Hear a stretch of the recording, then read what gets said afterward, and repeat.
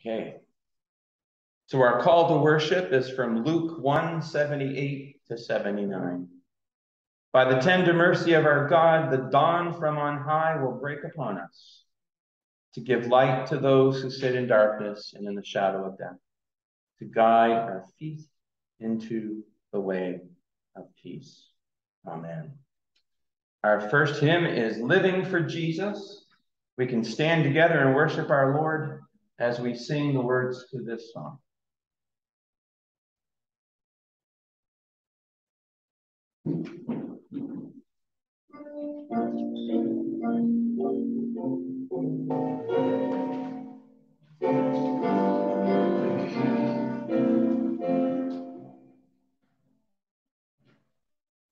Living for Jesus, a life that is true, striving to please Him in all that I do.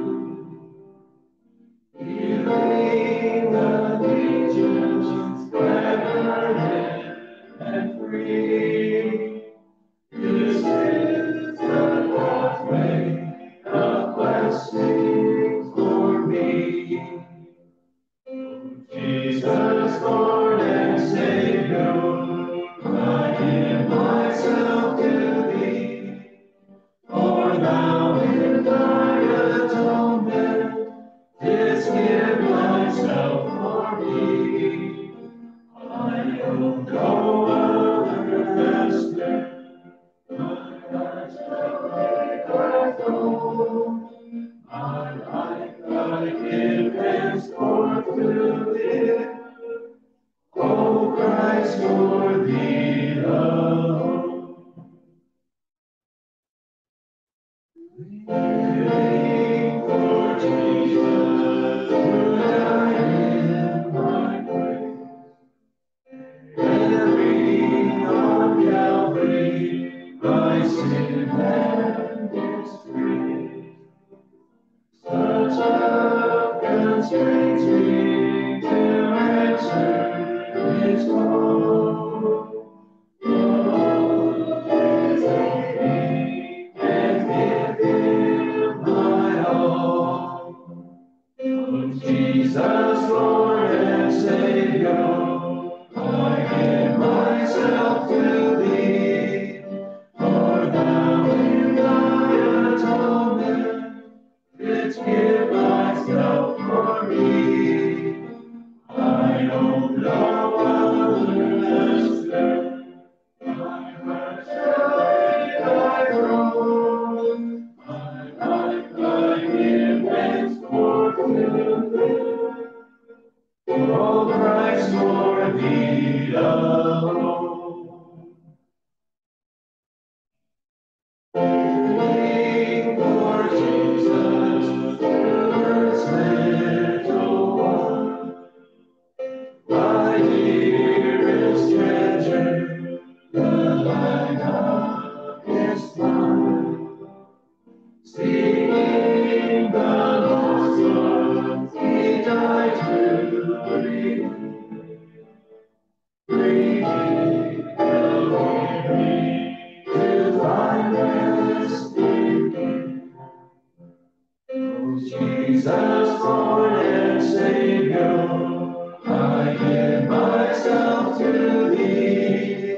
For Thou in Thy atonement didst give Thyself for me. I owe no other master. My heart shall make Thy throne. My life I give henceforth to Thee. O Christ, for Thee alone.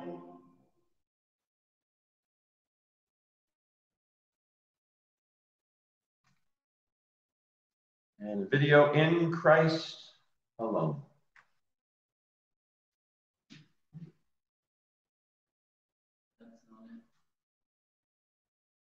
Right one.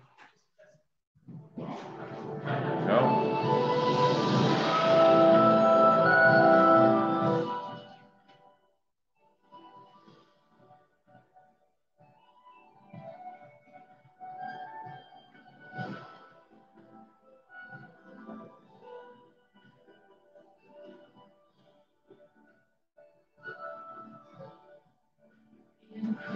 Christ alone, my hope is found. He is my light, my strength, my song, this cornerstone, this solid ground. Unto the years what heights of love, what depths of peace, when fears are still, when striving cease. All in all, here in the love of Christ I stand. Christ alone, who took on flesh, fullness of God in helpless pain, is given and righteousness, scorned by the ones he came to save. Till on that cross that Jesus died, the wrath of God was satisfied. On him was laid, here in the death of Christ.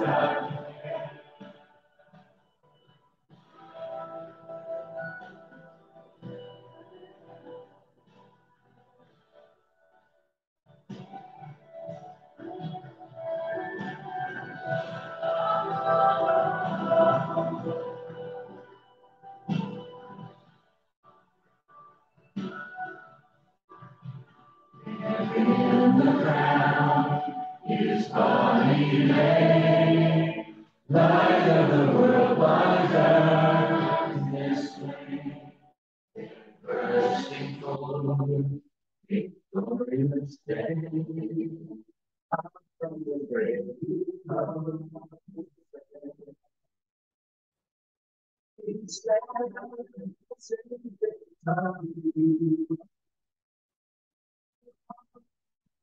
His breath on me.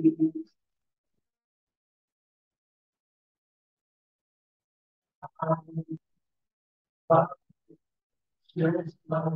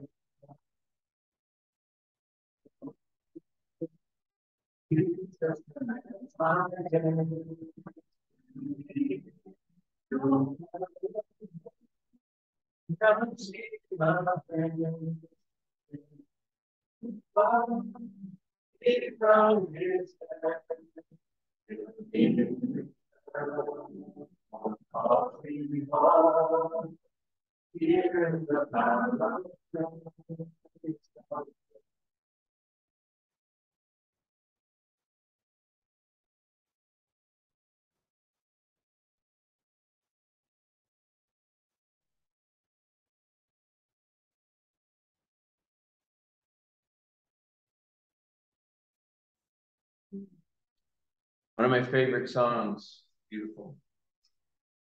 No power of hell or scheme of man can ever punish.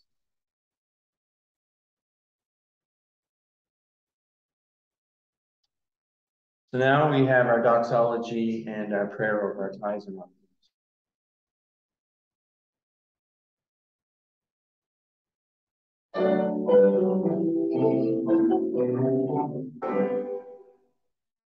Praise God from whom all blessings flow. Praise Him, all creatures here below. Praise Him above the heavenly hosts. Praise Father, Son, and Holy Ghost.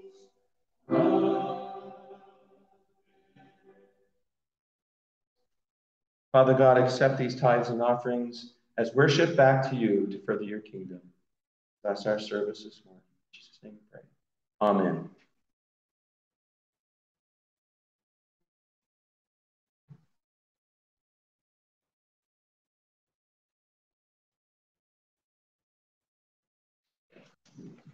Okay, let's start with our praise time first. I'm just going to...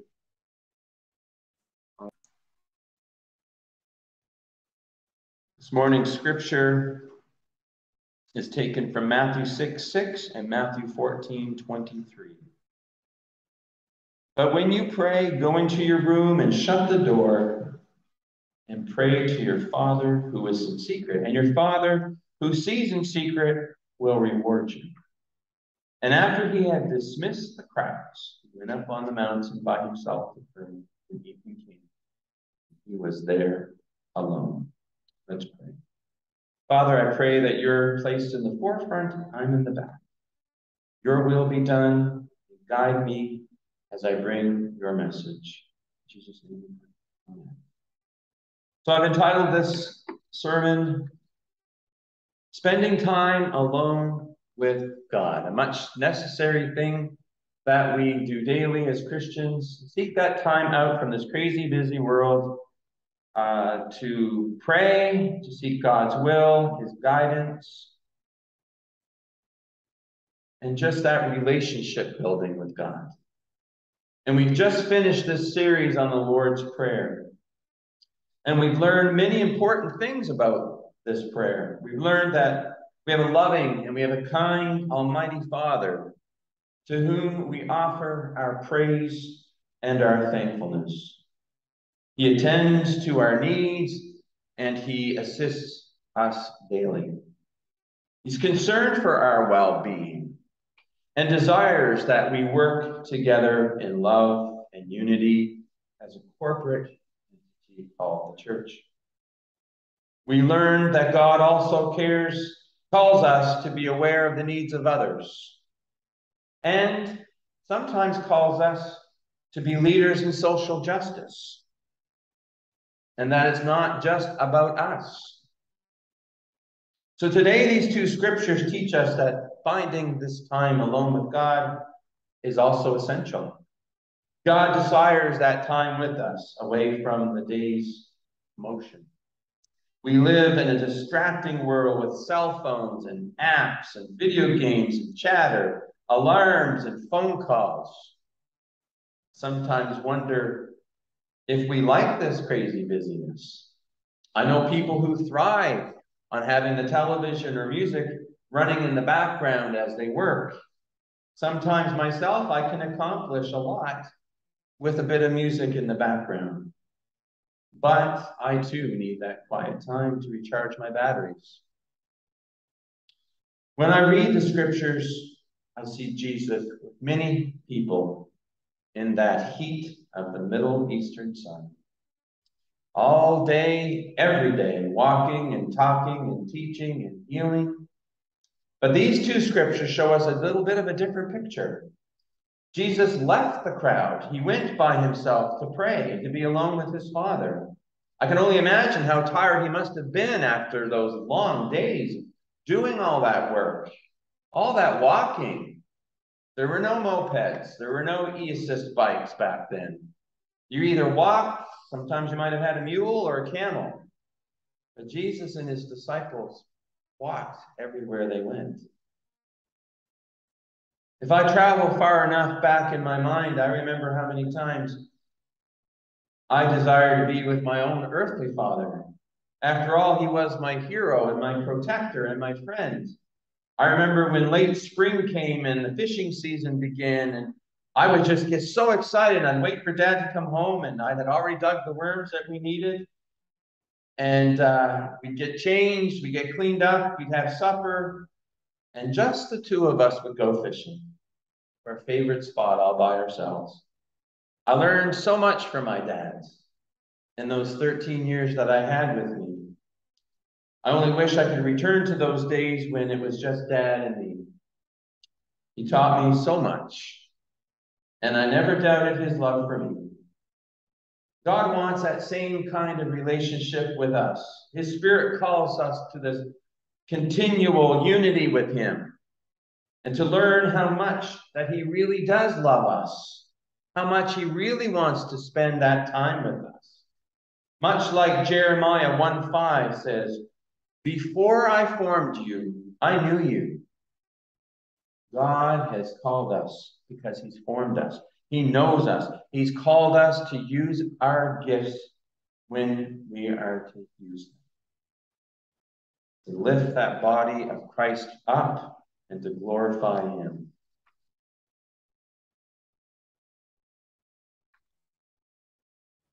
Jesus was in complete unity and is in complete unity with the Trinity. He's in this loving relationship with his Father, that unity that's transcendent to us. He submitted to his Father, was given the instruction necessary to live out the task that he was called to do, to bring the kingdom to the world, to take his work to the cross, and to pay the sin sacrifice once and for all. He connected away from the crowd with his Father. Blaise Pascal once said, "All of humanity's problems stems from man's inability to sit quietly in a room all alone." And author David Mathis says, "It's a sweeping claim, but it might just be the overstatement that we need today to be awakened from our relentless stream of distractions and diversions. How hauntingly true might it be that we are enabled to sit quietly." 400 years after Pascal, life may be as hurried and anxious as it's ever been. The competition for our attention is ruthless. We not only hear one distracting siren call after another, but an endless cacophony of voices that barrage us all at once. And yet, long before Pascal, Jesus himself modeled for us the very kind of habits and rhythms of life that we need in any age. Even if, as God in human flesh, he prioritized his time alone with his Father. Imagine what good he might otherwise have done with all those hours. But he chose and chose again in perfect wisdom and love to give his first and best moments to seeking out his Father's face and his will. And if Jesus, even Jesus, carved out such space in the demands of his human life, shouldn't we all the more do the same?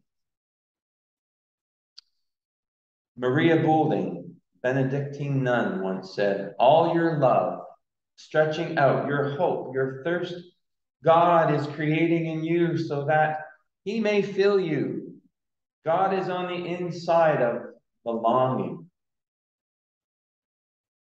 Prayer is a part of the rhythm of life, or what we as students say, this rule of life, or theologians call it a rule of life.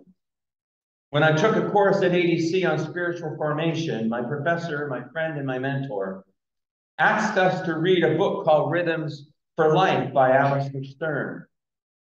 A very thought-provoking book, very interesting book that can be used to instruct us on our rhythm of life as we experience our journey in Jesus, as a practical and helpful illustration to become more Christ-like. Here's an excerpt from the book. "The Spirit assures our transformation, yet we do not become Christ-like by accident. We can't drift into it. It requires intentionality as we work out our salvation. Even though we are not handed a roadmap for this journey with Jesus, we can still create some guidelines to help us stay on course.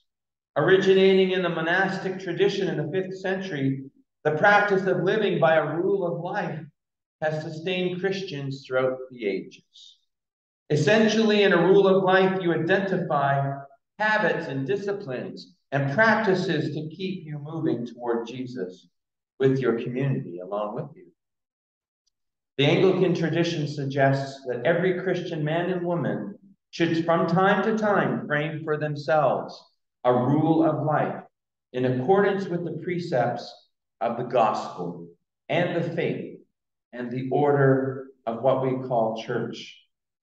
I believe that outside our meeting together, this time alone with God is vital to begin discovering this rhythm of life. In that alone time, we can ask God to direct us daily, to bring forth our gifts that He's given us, to bring someone to our minds to pray for, to forgive our sins as we go to Him and turn from them, and identify those things that come between us and Him. After all, it's very easy in this distracting world. All you have to do is turn the TV on, and that can hold you for 2 hours. You look at your watch and you say, where did those 2 hours go? When we feel that we're not accomplishing much for Him, or not praying enough, or meeting with Him adequately, we just can't linger in that guilt, though. God's presence isn't contingent on our performance. We can seek out some new form of expression to worship Him, some practice to take up in our life that brings us closer to Him. Every morning I spend time alone with God in prayer, and I practice what's called the Lectio Divina. It's a contemplative way of reading the Scripture. It's dated way back to the early Christian church. It was established as a monastic practice by Benedict in the 6th century. It's a way of praying the Scriptures that leads us deeper into God's words. We slow down when we read it. We ask for the Holy Spirit to guide us. We read a short passage more than once, over and over. We chew on it. We look over it carefully. We savor it. Scripture begins to speak to us in a new, profound way. It speaks to us personally, and it aids that union we have with God through Christ, who is Himself, the living Word. When we spend time alone with God, we are regenerated like a battery. You think of that Duracell bunny. When a battery is depleted, it needs to be powered back up. We're much like that. This world can suck the life out of you. God uses His Spirit to energize us so that we can promote His kingdom, work within our church body and in our communities. And when we spend time alone with God, we learn about our gifts and how to use them effectively. God calls us to live counterculturally. And to do that, we must spend time alone with Him to learn from Him. English mother of John and Charles Wesley, the Wesleyan movement, whose kitchen prayers were thought to be the seed of the Methodist movement. When Susanna Wesley was young, she promised the Lord that for every hour that she spent in entertainment, she would give to Him in prayer and word. Taking care of the house, raising so many children, made this commitment almost nearly impossible to fulfill. She had no time for entertainment or long hours in prayer. She worked the garden, she milked the cow, she schooled her children, and she managed the entire household herself. So she decided to give the Lord 2 hours a day in prayer. Can you imagine this busy woman's life? She struggled to find a secret place to get away with Him. So she advised her children that when they saw her with her apron over her head in the kitchen, that meant that she was alone with God in prayer. She could not be disturbed. She was so devoted to her walk with Christ. She prayed for her children and knowledge in the Word, no matter how hard life was. In a similar way, as we draw near to the Lord, we ask Him to shut out these many distractions and demands of life in order to focus our hearts and our minds entirely upon Him. How do we effectively do this? How do we find this time alone with God? We've seen Jesus spending time alone with Him. We've seen Susanna Wesley putting her apron over her head. What about today? Where in this busy world do we find this time alone with Him? An old Quaker saying says, begin small and start promptly. We keep things simple, we begin soon. Simplicity begins with solitude, not mere time alone with him, but real time alone with God. Henry Nouwen once wrote, "Solitude begins with a time and a place for God and him alone." If we really believe not only that God exists, but that he is actively present in our lives, he's healing, he's teaching, he's guiding, we need to set aside a time and a space to give him our undivided attention. Where do we find this solitude? Where can we find this quiet place in the midst of this busy, crazy world? In a crowd, it's difficult to see God, Augustine once said. This vision craves secret retirement. Go into your room, Jesus said. Close the door. Pray to your Father who is unseen. There is a meeting place as close as our closet door, a time and a place where we can meet with God, hear his thoughts, he can hear ours. Time for the two of us when he can have our full attention and when we can have his. Solitude can be a healing place where God repairs the damage done by the noise of the world. The more you visit it, Thomas A. Kempis once said, the more you will want to return to it. I will awaken the dawn, David said in Psalm 57:8. There is something to be said for meeting God before our busy days and schedules begin. But we must not understand this in some legalistic way to mean that we have to get up before the sun to merit this meeting with God. For many, morning is the most opportune time, but for others, there are times when it not only seems easier to meet with God, it's just easier at another time. But find that time. It's something you have to work out in your own mind and in your own body. The main thing is this eagerness to spend this time with him, to meet him. The advantage of doing so early is that we hear his thoughts before others invade our minds.